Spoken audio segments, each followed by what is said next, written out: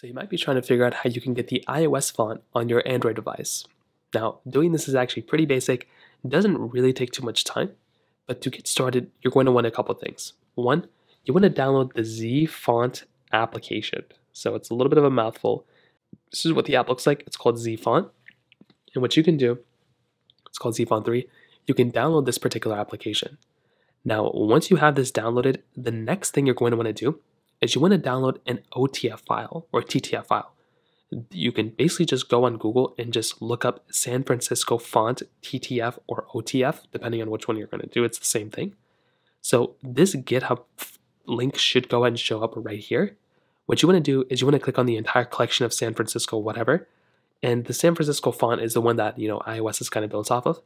And now when you're here, you can go ahead and download really any of these files that look good to you. These may change in the future, but for now we'll just go and click on the first one or the second one, or whatever, it doesn't matter. And you will see this font come up.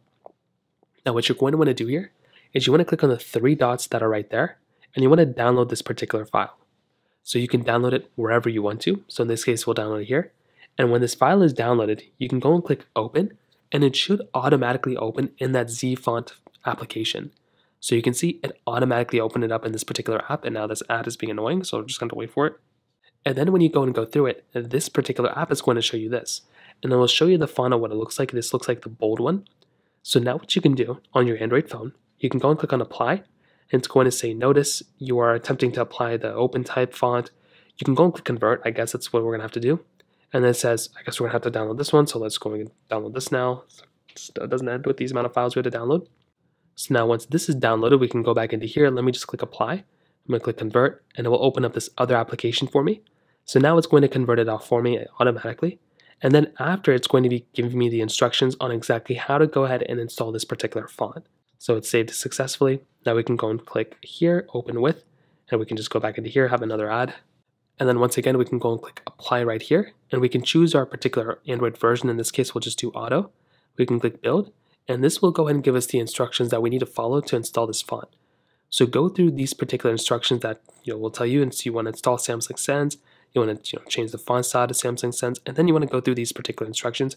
The reason I don't go through these is because they are different per phone out there. So don't follow these particular instructions on my screen unless you have a Samsung phone. You want to go through the ones that are particularly built for your particular Android device. And then after that, following those instructions, you should be able to see that your Android phone now has the iOS font. If you have any other thoughts or questions, let me know in the comment section below. Hit the like button, that would mean so much, but definitely hit that subscribe button. More importantly than everything else, I love every single one of you guys. Hopefully I'll catch you guys in the next video. Peace out till then.